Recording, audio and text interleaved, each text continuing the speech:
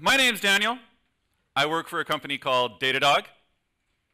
Maybe you've heard of us. Before I begin, actually, I just want to say a big thank you to the local team here for inviting me out again to speak. As Adrian mentioned, I actually had the pleasure and the honor of keynoting the first DevOps Days Cape Town so many moons ago.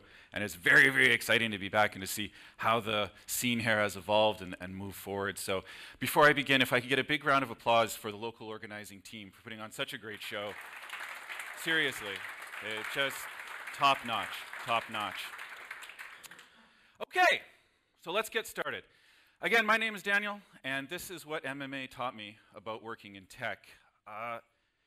It's highly likely that you know what the word tech means. If you don't, we can have a chat about that afterwards. But it's possible that you might not know what the acronym MMA stands for. It could be anything, right? Maybe you've heard of it, maybe you haven't. So let's actually just do a quick primer on that so we can all start from exactly the same base. MMA stands for Mixed Martial Arts, and it's defined very simply as mixing techniques from multiple disciplines together. That's it. Anything else you might have thought MMA stood for, you're wrong. It's just this. It's just, let's take punching and kicking and grappling and some other things and then make a new thing out of it. Great. That's what MMA is. Super. MMA, by the way, is not new. The term is new. This idea of hybrid martial arts is not. In fact, if we look back through ancient history, there are tons and tons of examples of this. Two of the most well-documented, and I mean very well-documented examples, are pancration and Lei Tai. Pancration actually comes from ancient Greece. It was one of the original Olympic sports, and it was done for like literally 100 years.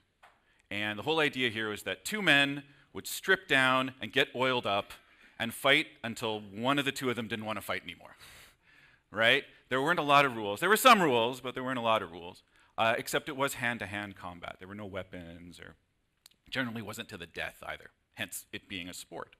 Then there's also Lei Tai, which comes from ancient China. Lei Tai was interesting because there it was used oftentimes to settle scores, and you could use weapons and things, and that was oftentimes to the death.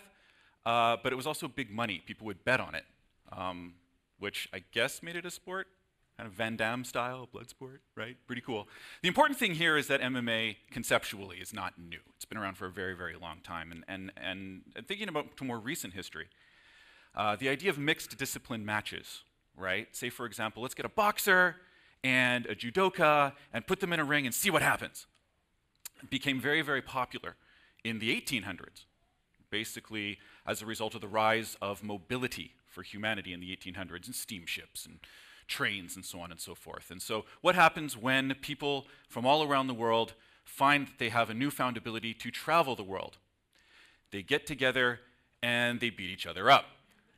So the idea of mixed discipline matches became really popular, and this gave rise to the idea of a more codified discipline system. So new martial arts were invented in the 19th and 20th centuries. American, for example, out of Japan, Sambo. Sambo, by the way, is what happens when you put boxers and judokas together. Shoot and catch wrestling, which eventually led to Hulk Hogan. Pancrase. Jeet Kune Do, as in, right, Bruce Lee, all right, is actually a hybrid martial art invented in recent history.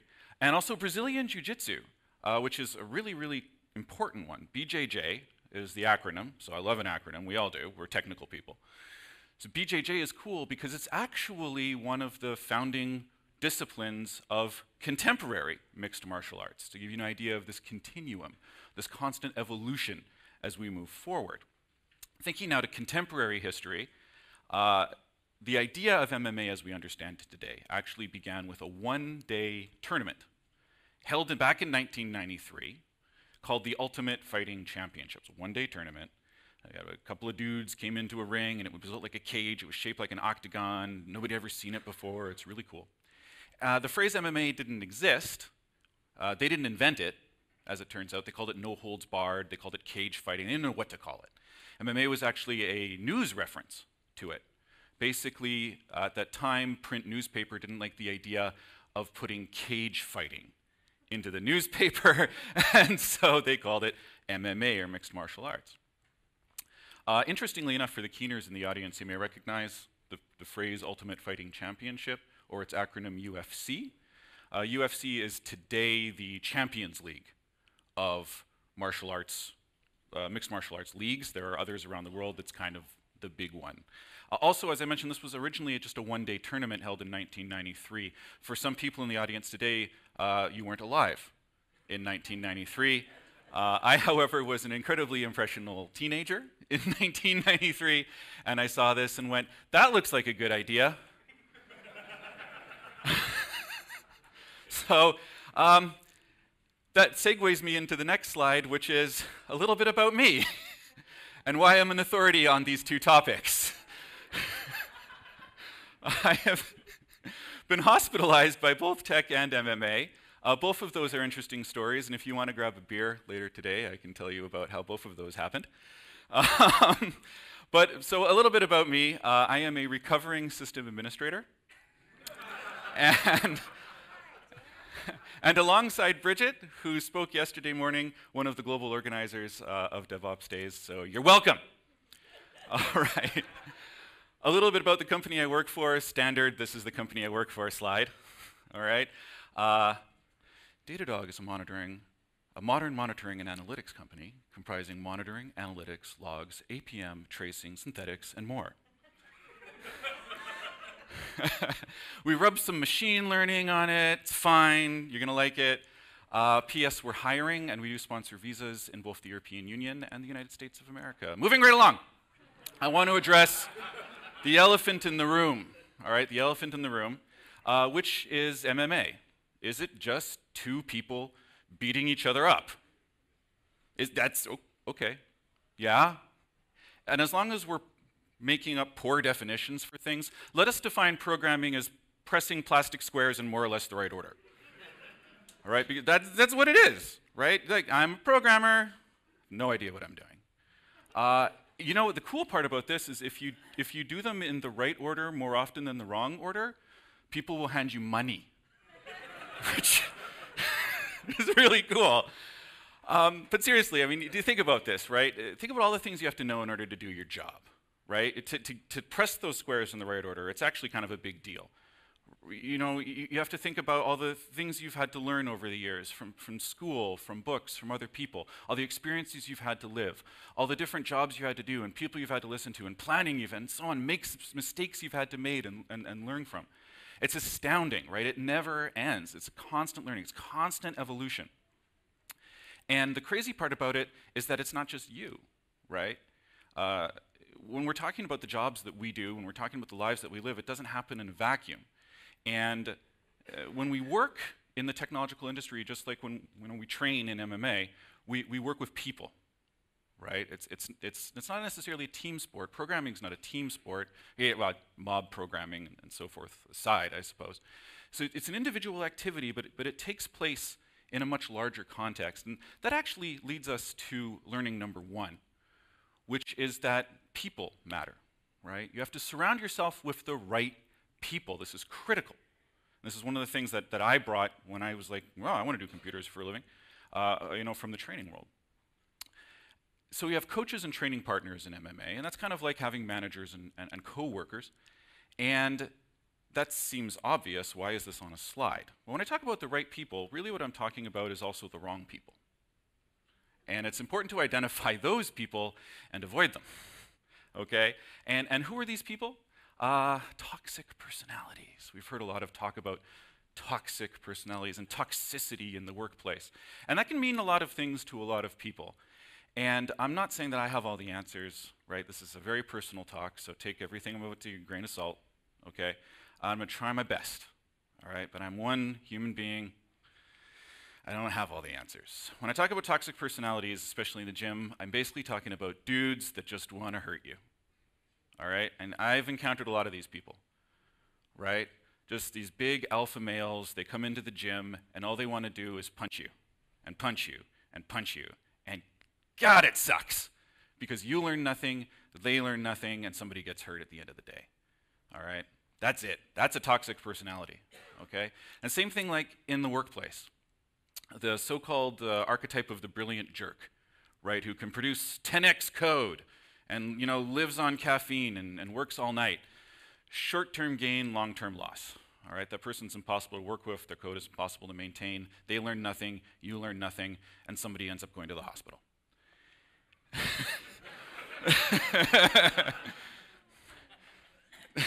All right, I'm going to give you an example to illustrate what I mean by this.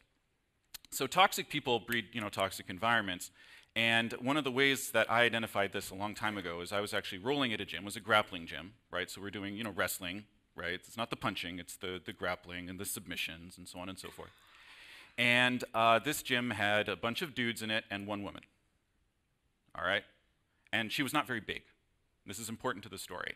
Because the problem is that whenever she rolled, which is, learning to grapple, she was technically proficient, but the much larger men in the group would just power out of everything, right? So she'd, slap on a hold and just be like, get off me, right? There's no technique, we're not learning anything, we're just powering over, right? So it wasn't good for them, it wasn't good for her. It was my turn to roll, and she said, can we concentrate on technique? And I said, that's not a problem. I'll just lower, my power output down, we'll work slowly, we'll go through the motions, and actually it was super, super great experience. I learned a lot about body dynamics and how to transition between, different maneuvers and different holds. We had a really great time, and of course, because she was technically very good, she put me in a couple submissions, and I tapped out, and that was really, really fun, right? Because you learn from that. After that, I became known as the guy that got submitted by a girl. That shouldn't be an insult, all right? If it is an insult, you are in a toxic place filled with toxic people. All right? That's an example. Okay? So toxic people, as I said, breed toxic environments. And that brings me on to learning number 2, which is the importance of the right environment. All right?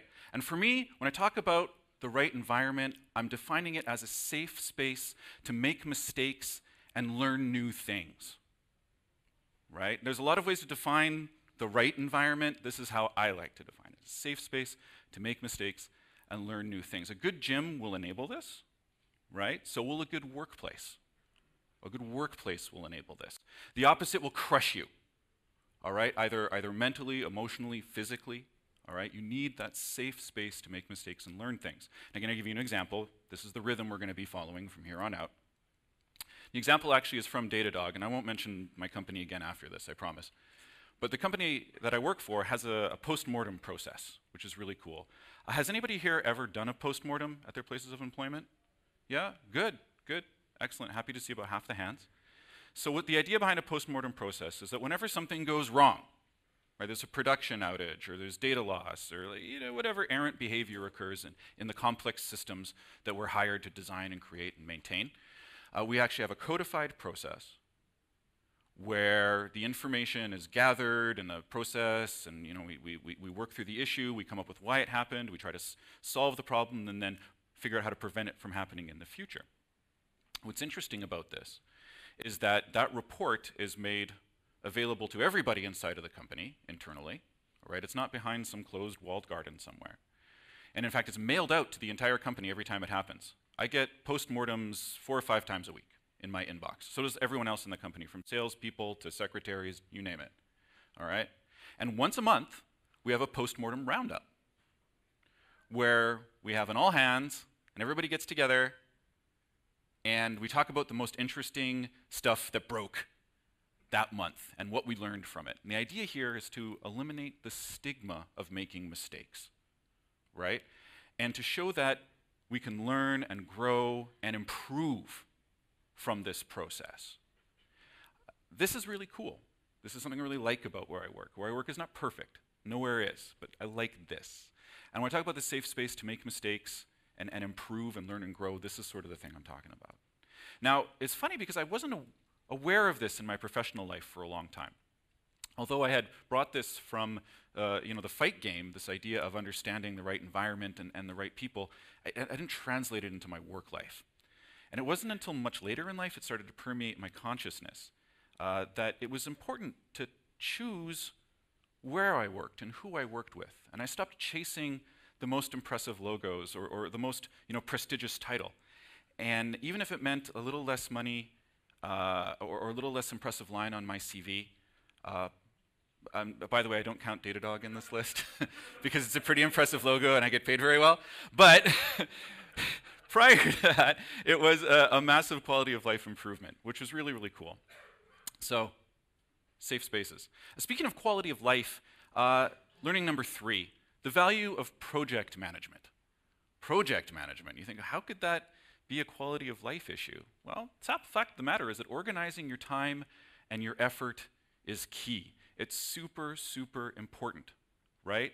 Being able to organize yourself and how you spend your time and expend your energy, that's a quality of life issue. When we talk about project management, that's what I'm talking about. I'm talking about organizing yourself and your time and your effort. So imagine you've got an upcoming product launch.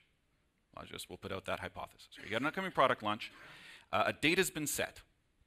Commitments have been made, right? Possibly to shareholders, to customers, to people around you. The date is locked in. It's going to happen whether you're ready or not, all right? So what you need to do is get ready, right? How you spend your time and expend your effort between now and the launch matters. And you want to optimize that for various values of optimization. It's kind of like having a fight lined up. I've been in both of these scenarios, so there we go. Before a fight, we go into what's called a camp. I don't know why it's called this. It's called a training camp. So we go into a camp. And the idea is that you sit down with your coaching staff and you figure out what you're going to do between now and then. All right? And that includes a lot of stuff at a very high level. At the highest echelons, at the professional level, you might go be isolated up at Big Bear and all your meals are prepared for you and you got to get on a hydration program and blah, blah, blah. But I've never done any of that. So the camps that I've done are really just figuring out how to train beforehand. You want to vary your intensity. Sometimes you want a high intensity workout, low intensity workout, do some technical work, do some heavy bag work, and then you also want to build in, and this is super important, recovery time.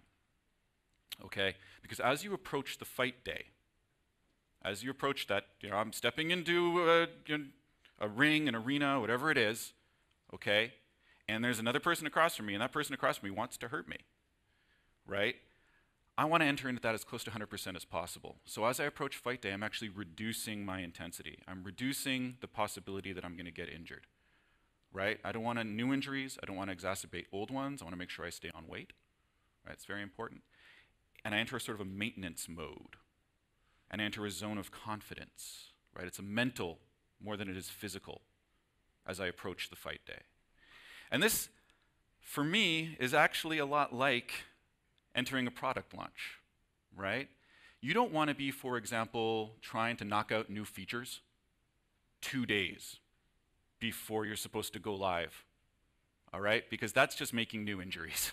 That's all you're doing there, right? You don't want to be monkey patching old code 3 hours before you go live, because that's just exacerbating old injuries. What you want is a little bit of work parceled out into sane components, right? And you want to organize that into 2-week blocks. This is what we do in training camp. 2-week blocks. Where have we seen this before? Turns out, Agile is just training for a fight.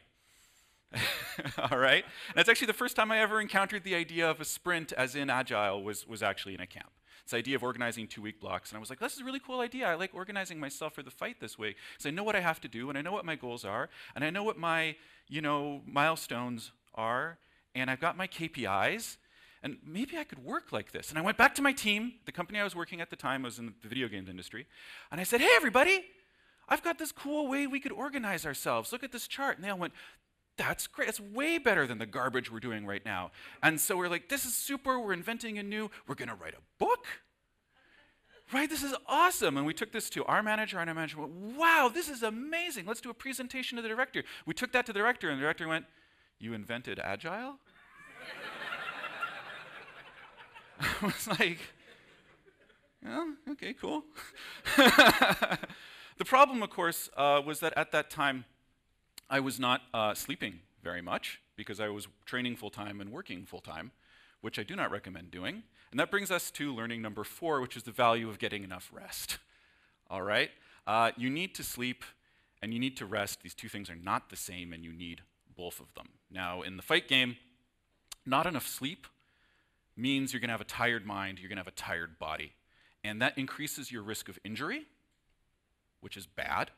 And it decreases your training effectiveness, which is also bad because it's a waste of time for you. All right? So you have to build in the idea of resting. And again, that's sleep and downtime. And it's the same thing in tech, honestly. Right? You need to sleep. You need to rest. If you aren't well rested, my timer, by the way, just turned off over here. If I could have someone turn that back on, please. All I can see is this, thank you. It increases your risk of making bad decisions when you're tired, right? If you're tired, you make bad decisions. Now, we're knowledge workers. Our jobs are to make more good decisions than bad ones. And if that ratio goes off, you're not doing your job anymore. End of story, right? It also decreases your code quality.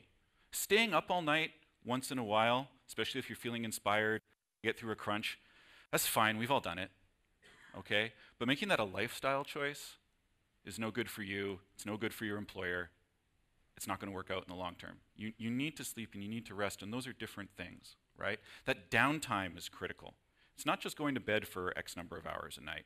You also need to not do computers sometimes. You have to let your brain do other things. You have to rebuild your serotonin levels, okay? That's super critical because if you don't, it leads to burnout. Now, burnout's a real thing. It's a real physiological thing, and there are a number of factors that cause it, which are psychological in nature, emotional in nature, but also physical in nature, right? And sleep and rest can help prevent burnout.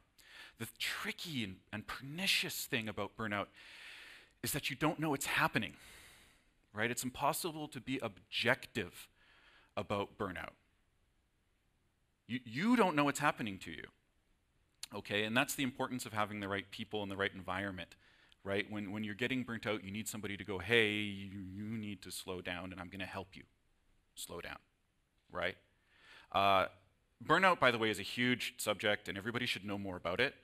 And it's way outside of scope for the remainder of this presentation, but I do want to direct you to Jason Yee, who has an excellent talk on the topic, and also Matt Stratton out of PagerDuty, who has a whole talk about PTSD in tech. So go on the YouTubes and search for Jason Yee and Matt Stratton. And I realized that as lighthearted as this whole presentation started, that we're now getting into the serious stuff. Welcome to DevOps Days. Burnout's kind of like overtraining, all right? And this is something that happens to basically everybody in the fight game. Is when you're training and you're training hard, it feels good. You get addicted, right, to the activity. You get addicted to hitting the heavy bag. You get addicted to pushing yourself and pushing yourself and pushing yourself. And the problem is that everybody's got limits, but you don't know where they are. And everybody's limits are different places, right? Emotional limits, physical limits, biological limits, physiological limits, right? Limits to what people around you are willing to sustain from your obsession, okay?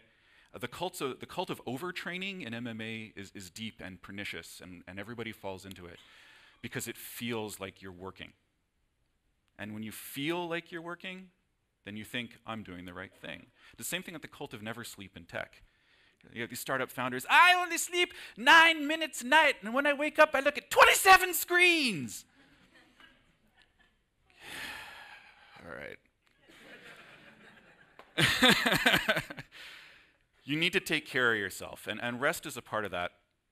But also, your diet's a part of that, and that leads me actually to learning number 5, which is diet is everything, all right? Diet is everything. Now, I'm not a doctor.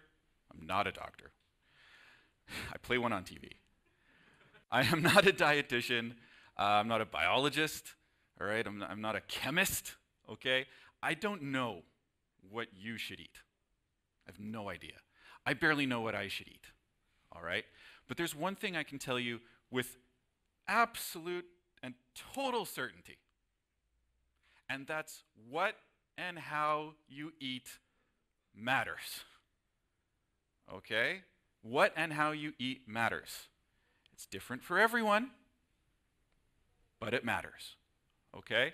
And in the MMA game, and I suspect in professional sports in general, although I've never done anything else professionally, we think about food and drink and everything we consume, okay, in three ways: quality, quantity, and timing. So quality is the actual nutritive content of the food, in calories, fiber, vitamins, things of this nature, right? Oligo elements. There's the quantity, which is how much of it you're consuming, both at an individual ingestion point as well as over time. All right, so different ways of thinking about this. And there's also timing. Now, timing is the tricky one. And I don't think I've ever gotten it right in my life because I just don't care. But as a way to think about food, so say you like fizzy drinks, you know, Coca-Cola, Fanta, things of this nature. If you wake up in the morning and you drink a liter of Coca-Cola, which is a thing you could do, that will have a different effect on you and your body than if you did that at lunchtime, than if you did that at dinner time, than if you did that right before you went to bed. It's the same object, but when you consumed it matters. And also, please don't drink a liter of Coca-Cola at once. But you know what, you do you, all right? Okay.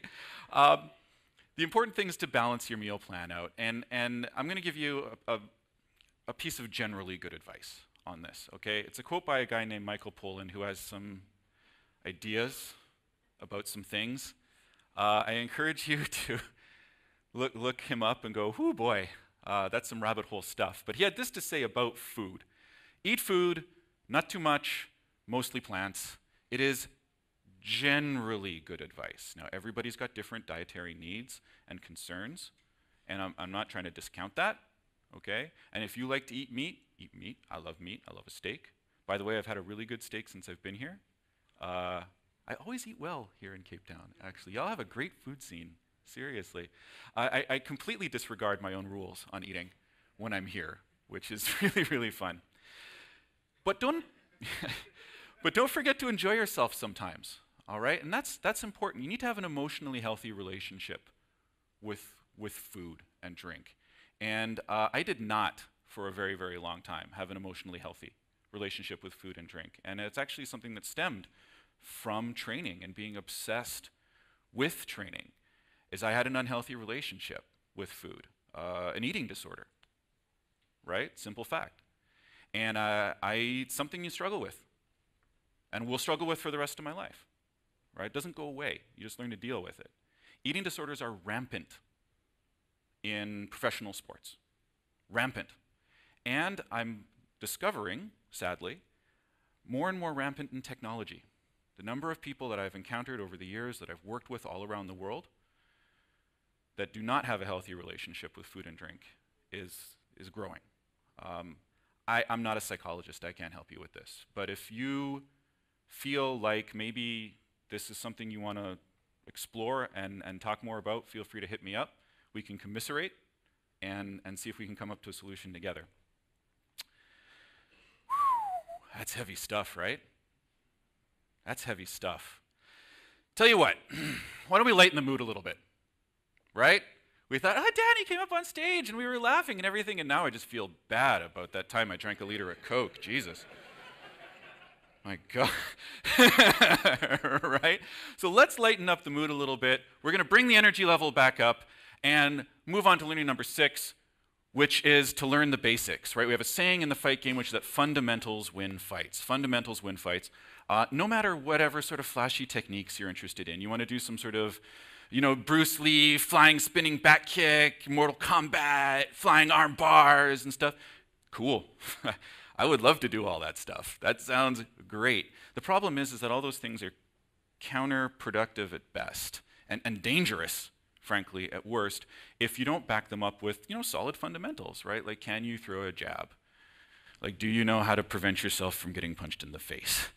All right, there's no sense trying to do some sort of triple kick off the top ropes unless you know how to do that, right? You need to back these things up. And when I was younger and I was in the tech game, I only wanted to do the crazy stuff, right? Maybe the young people today, they all just want to do the newest JavaScript framework or something. I don't even. But, you know, when I was in the game, and what was new when I was getting in the game was PHP, to give you an idea, right? Who here remembers CGI bin? CGI bin? Serverless. So,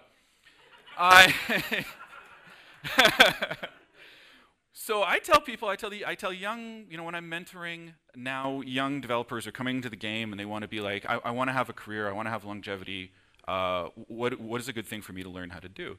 And I say, learn about the difference between memory swapping and memory paging. And they go, well, what? I go, memory swapping and memory paging. I go, why do I need to learn that? Like my programming language handles memory for me. And I go, yeah, but do you know what it's doing? Right? Now, I'm not saying that you need to be a manual memory management master. All right? I'm not saying that. I'm saying learn the difference between these two things, because at some point in your career, the process of you having to have learned about those two things makes you a more complete technologist, even if you never use those things, right? Learning fundamentals is important because it helps you to build that experience and knowledge base that maybe, again, you never apply directly, but later on you're going to go, wait a minute, why is it that RabbitMQ is consuming like 9 gigs of memory? And you go and you look on the machine and you're like, ah, it's swapping and I know what the difference is and I can fix that. Cool, right? Good solid fundamental knowledge help you do your job better. The basics are critical, but the other thing about the basics is you don't want to be dogmatic about fundamentals. And this is actually super, super important. And it's a trap people fall into at all experience levels and all age levels and all background levels, right? Is you learn a thing for the first time and you go, oh, I figured it out. I am the greatest programmer alive, right? And it's like, no, it's cool. Like you wrote void and you made a construct out of it. Like that's not, you know. The simple fact of the matter is, you talk about Dunning-Kruger and all this stuff. It's super fun. But there's no like silver bullet, or better yet, there's no perfect truth, right? This is not a philosophy seminar, okay? There's no perfect truth. People come from different backgrounds, right? They come from different experience levels. They have different takes on what fundamentals are and how they should be applied, okay? And that is good and true and normal, all right? You can't be dogmatic about it. And that actually leads me to learning number 7, which is embracing diversity, okay? This is super, super critical, both in the fight game as well as in the tech game. There are literally no downsides to this, okay? Diversity is the core tenet of mixed martial arts. It's literally the point, right? Like, that's it. Be like, all I want to do is jab. I want to do nothing else but that. Well, okay. I mean, but wait a minute. What if I jabbed and also kicked? Would that be a thing? Could I do? Okay. Oh, all of a sudden, diversity is making us stronger and better. Interesting how that works, right? Diversity makes you better by default. There are no downsides to learning different techniques and training different situations. It makes you a more complete fighter. And when we talk about fundamentals, and I said the fundamentals can be applied in different ways and learned different ways and so on and so forth, this is important. Take the jab, which I evoked earlier. So if anybody's never seen a jab before, it's sort of the basic unit of all striking martial arts, right? Where you square up in your stance and you throw a jab, right? It's just a straight punch. It's thrown with your offhand. It's very, very simple, okay? The thing is there's a zillion ways to do it. It's the most basic possible unit of English boxing, boxe anglaise. But there's a ton of ways to do it. There's up jabs and chicken jabs and side jabs and it's freaking crazy, right? And even if you only learn one way to do it and you get really, really good at that one way, like say you know how to throw an up jab and you're like the master of throwing an up jab. If you throw an up jab at me 2 or 3 times, I'm going to figure it out, I'm going to counter you, and that's it. Your fight's over, right? So we talk about fundamentals, learn the fundamentals, but be diverse about it. Don't be dogmatic about it, okay? And tech needs diversity to succeed in the same way that you need diversity in the MMA game. For example, take building a user interface of any type, literally any type, okay, on any screen, physical device, doesn't matter what it is, some sort of human-machine interface. It is a minefield of usability concerns. All right? Rory actually touched on this a ton yesterday, which is really cool. His talk was excellent, by the way. There he is. There's the man. I just evoked his name and he walks into the room as if we planned it. I just said, for the record, your talk yesterday was excellent. Thank you so much. Really appreciate it. But it's a minefield of usability concerns, vision concerns, right? Cultural expectations on what different colors and symbols mean. The list is endless, and no one person can know them all. It's impossible. And that's why you need to have a diverse group of people helping you to build that UI. You need people with different backgrounds and different experiences and different concerns and different needs and different expectations, because that's how you're going to get a complete product, right? If you don't have that, you're going to be failing somebody, and there's a good chance that that somebody you're failing is a significant percentage of your customer base. End of story, all right? Now, you don't have to believe me on this, all right? There's actually a ton of excellent peer-reviewed science on the subject of diversity in industry in general and in tech in particular. So go ye to the Googles, read some PDFs, it's going to be fine, all right? But the fact of the matter is that fresh eyes and fresh ideas, especially in the world of testing and QA, are going to build you a better product. So diversity is important. So once you have the solid fundamentals, okay, and you've got a diverse group assembled, and you're well rested, all right, and you're well fed, and you're injury-free, what can you do with this power? Well, it's time to execute, which brings us to learning number 8, penetration testing. Who here has done some pen testing, actually, just out of curiosity? A couple of hands go up? Cool. I love pen testing.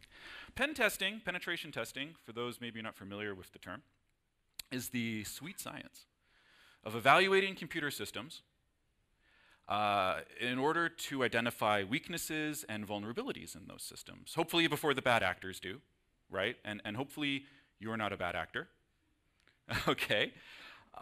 It's not something you learn to do directly. You don't go to school to learn how to do pen testing, right? I can't open a book called Pen Testing for Dummies. Note to self, write pen testing for dummies.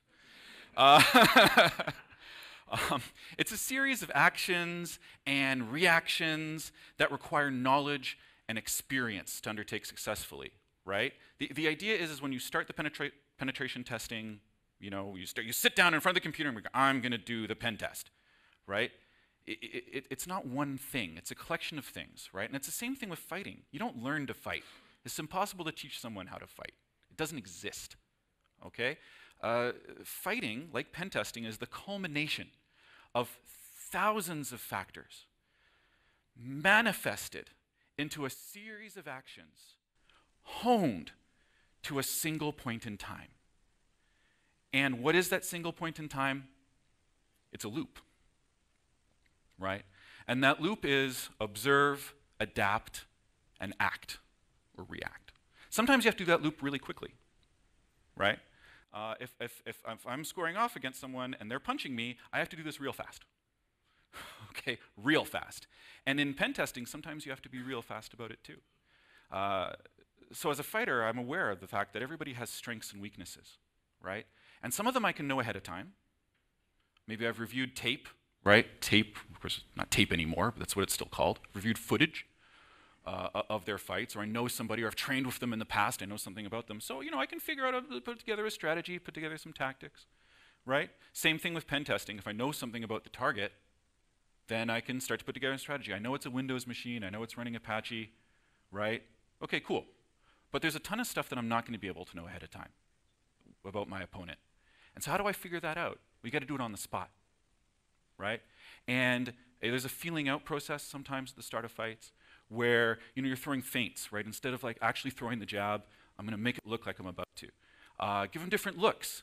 Got to get them bites on level changes, right? Make it look like I'm going for a double or a single, and then pull back and see how they react to that. And the idea is to get my opponent to react so that I can figure out how to do the opposite of what they expect, right? And I'm not very good at it. I just want to let you all know right now. Okay? But that's the idea, all right? And once I can read that reaction, I can exploit it. The trick there is to not make it obvious, okay? I need to switch up my attack and my stance because they're doing the same thing to me. And so it's this cat and mouse game where I know that they know that I know that they know. Ah, crap. Right? I mean, it's like Princess Bride. You know, if the cups, right, you never go in, if the life when the Sicilian, when life is on the line or something like this, the idea is that you're just getting started. And you need to be less predictable. And in the world of pen testing, it's the same thing, oddly enough. And this is something that took me a little while to understand. Especially if you're working with security-aware systems, it can be a nightmare. Take Nmap. Nmap's a network mapping tool. It's called Nmap. You can actually run this on the command line. It's really cool. It has a bunch of operating patterns to obfuscate the scan itself, right? So if I start a simple TCP scan, port scan, I start at port 1, and I go all the way up to 65,535 as fast as I can. Basically, any moderately complex system is going to go, I'm being scanned. Firewall, right? So I have to change the way I'm approaching the system. And sometimes that means I have to probe it in different ways, and I have to use different tools, right? And I have to react to what I'm seeing to get the data I want out of it. And that actually brings me to learning number 9, which is plan to change plans. We have a phrase in the MMA game which is called working percentages. And it's impossible to know what my opponent's going to do. It's impossible, okay? But knowing what they can do, knowing what they're likely to do, is critical. If I'm grappling with somebody and they try a triangle choke, and I know that you can transition from a triangle to a straight armbar, then my high percentage defensive move is to defend against both the triangle and the armbar. It's okay, right? The idea is to have an understanding of what is possible and what is likely to be possible. And the same with the computer system if I'm doing penetration testing. The more I know about the target, the more I can steer my investigations in the right direction. If I know it's a Windows box, I'm not going to try Linux exploits. That's a waste of time, right? But I need to be open to new information. I need to be able to not let my predefined ideas cloud my activity. The simple fact of the matter is that any data that validates your model is a trap, and you should look at it askance. Because data that challenges your model is a gift, right? That's where the really interesting things happen, right? When you see new data and you go, this thing that I thought before doesn't appear to be correct, you should be aiming directly at that, okay? Anything that backs up what you thought going into it is dangerous. This is something I learned from MMA, and it's something that served me well in my career, right? Aim at the thing that doesn't make sense, because that's the interesting thing, right?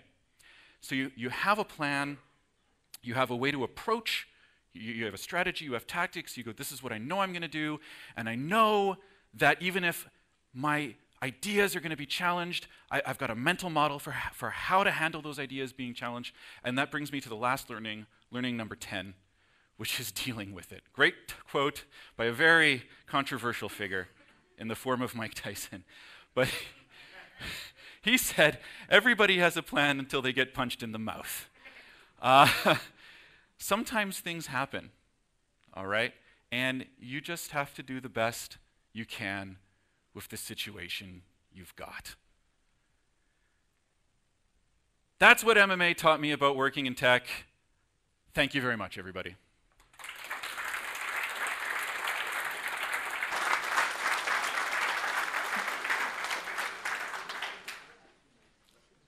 I don't know if we have time for questions or if there are any questions. Sure. We have time for a few questions. I know it's not like a computer talk, so it might be difficult to come up with questions for that, but it's okay. You can come chat afterwards if you like. Could also ask you about martial arts. Could ask me about martial arts if you like, sure. Bridget? Thank you, Dan. That was great. I have a question about that last point, which is to say, not from a humorous point of view, but which is to say, it almost feels like there is a coda there. Okay, deal with it. And then what? When something becomes overwhelming, what happens then? What do you recommend? Yeah, well, I would say if something becomes overwhelming, the first thing you do is try not to cry, and then you cry a little. And that's okay, right? That's fine. It's totally okay. And then you basically fall back on everything I was talking about, right? If you put all those ducks in a row, right, that with surrounding yourself with the right people, and being in the right environment, and being aware of the importance of self-care, right? And having those diverse experiences, and knowing that the fundamentals are set. That even when you have this intractable problem in front of you, right? You're not alone. And two, you feel confident that you have what you need to overcome that situation. Now, I'm not saying this is easy, right? And I'm not saying this is automatic, because none of it is. But if you put yourself in the right place, and you take care of yourself, and you have people that are in the right place, and they're taking care of themselves, your chances of being able to deal with that situation are much greater. Do we have time for one more? I don't know if we do. It says over here my time's up, so. That's okay. Hi. Hi.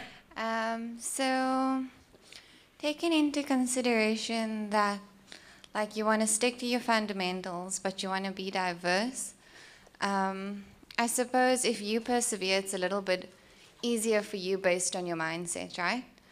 But I suppose it gets difficult when you're trying to get a team to become diverse, because you're always going to get somebody that maybe they know how to jab and they just don't want to kick because every time they kick, they fall.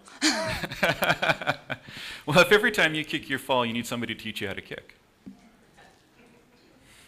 Right? So I know that sounds like I'm dodging your question, but yeah, that's it. You know, if you're in an environment, look, I'm gonna give you some bad news. All right? If you're in an environment where nobody's sleeping and everybody looks the same and acts the same, you need to find a different environment. I don't know if you can change that on your own. I've never seen it done successfully. That requires top-down and bottom-up. It requires investiture. It requires cultural shifts and cultural changes. It requires money, and it requires people that want to see it happen.